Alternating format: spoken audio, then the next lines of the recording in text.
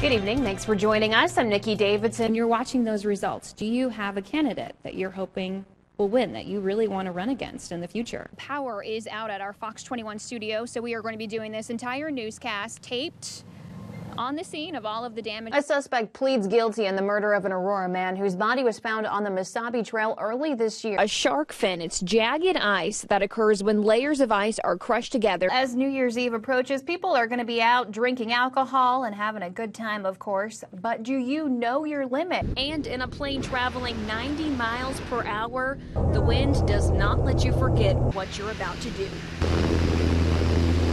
After a few seconds of terror, it's time to jump.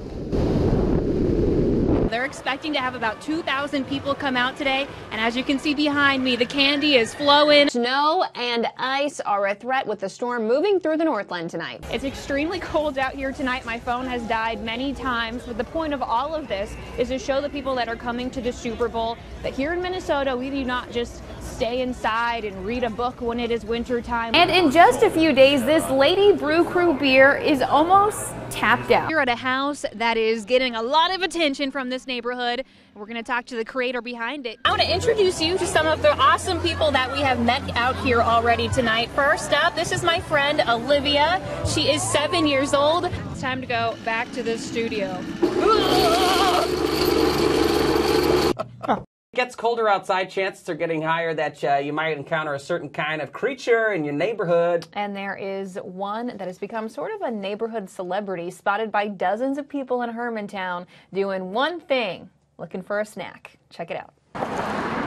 Talk to most people on Morris Thomas Road in Hermantown, and you'll hear something like this. You can tell he's around by the mess he makes. But it's the Takis family cat that actually caught the suspect in the act. It was about 4 o'clock in the morning.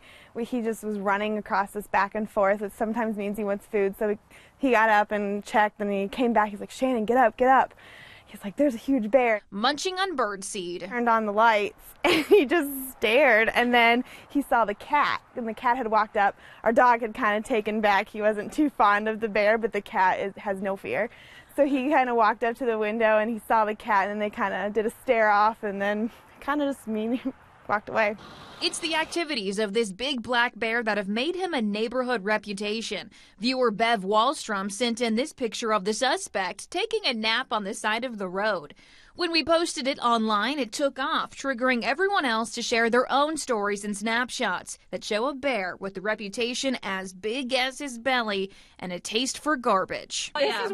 Lizzie Larson, a zoologist at the Lake Superior Zoo, says this behavior, even the naps on the side of the road, can be explained. That's absorbing heat from the sun, so that's kind of a nice little heat pad for the bear. So if there's not a lot of people around bothering it, there's no reason why it wouldn't necessarily want to take a nap on that nice little hot pad. Larson says it's actually a busy time for all bears. They don't truly hibernate, but they do stay inside most of the winter. These bears, are bulking up. They're getting ready to really be kind of, denned up and not coming out because there isn't that food available, so they don't really feel the need. And with a buffet in Hermantown, this bear has learned where the easy food is and how to get it. A bear can definitely get a taste for, some of those things that are, really tasty in treats. If they find donuts necessarily, in somebody's garbage, they might be looking for that again. I would, advise people just make sure that your garbage is, closed up, because once they learn that, it's like a toddler learning a bad trick, they're going to do it over and over again. Others have also spotted cubs, meaning it's even more important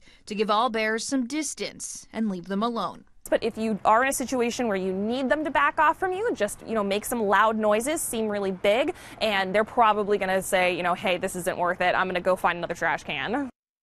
And we do have to say, Dan, with this story, that the Bear Country exhibit is going to be opening at the zoo next summer. So if you don't get to see any bears in your backyard, you can go head on over there next summer and see one. I like the one with the tongue sticking out. I know. Never even thought about that the heat of the hot pad of the street felt warm for him. I know. Who would have thought? And it's a pretty busy road, too. I was surprised when I went out there. There's pretty much constant traffic. So I guess to get used to it. I guess he doesn't really care. Good evening. Thanks for joining us. I'm Nikki Davidson. Dan Hanger has the night off. The historic North Shore Theater has now been open for a year. Fox 21's Andrew Kuroff takes us inside the venue for an update on what's changed in the last 365 days and what's still to come.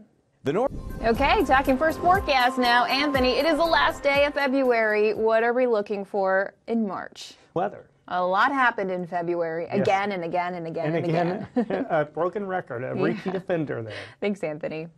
In other news, a suspect has pled guilty in the murder of an Aurora man whose body was found on the Mesabi Trail early this year. Meanwhile, 2 others are now facing the potential of life in prison on first-degree murder charges in the case. The body of 33-year-old Joshua LaValle was found by a snowmobiler in January. Investigators say he had been shot twice in the face. According to the criminal complaint, he was blindfolded and shot because he made an unwanted sexual advance to a 17-year-old female. This morning, that female, Bailey French, and her boyfriend, the man that you see on the screen right there, 18-year-old Deshaun Bunnell, were indicted on first-degree murder charges. A third defendant, 20-year-old Anthony Housen, pled guilty to second-degree murder last week. A Minnesota officer has announced his resignation after a video showed him assaulting an inmate. We want to warn you that the video is hard to watch. And back here in the Twin Ports, from the Husky refinery explosion to dangerous calls involving threatening officers with weapons, Superior Police faced a lot of challenges in 2018, and today they are being recognized for their efforts. Fox 21's Victoria Capek takes us there. News. Thanks, Victoria. Well, earlier this week, city crews demolished the old Carter Hotel, and now development leaders are looking forward to opportunities to breathe new life into downtown. The city says that the deteriorating hotel had attracted graffiti and vandalism for years. They believe it had become an eyesore to nearby businesses, and there were several vacancies nearby. Now, Christy Stokes from the Greater Downtown Council envisions better possibilities for the area surrounding the hotel. Now, the former Cozy Bar located directly across from the Carter Hotel also sits vacant. Former owner Eric Ringsred has taken the city to court to fight to keep it from being demolished, claiming that the city allowed it to deteriorate and that the structure has historical value. The city says that all the blame for the Cozy's current condition is on Ringsred. Well, after decades of inviting the Northland to share the holiday lights with her out at Park Point, Marcia Hales said last year was it. She was finished putting them up. But now there might be a new way to see her lights. Fox 21's Catherine Huntley has the story. For local news. Christmas seems so far away. Thanks, Catherine. Well, a group in Superior is working to keep kids off of drugs in a new way. They've created a quiz show. The Elks Lodge and local community coalition teamed up to create it and bring drug awareness to middle schoolers in a fun way. They say that drug and alcohol use starts as early as 11 years old in some children. And so to inform them about drug use, they are doing a competition that could potentially save lives in the future. New stories are next here on Fox 21 Local News. Let's take a look at the rundown. Coming up tonight, a Duluth business makes a major expansion in the West End.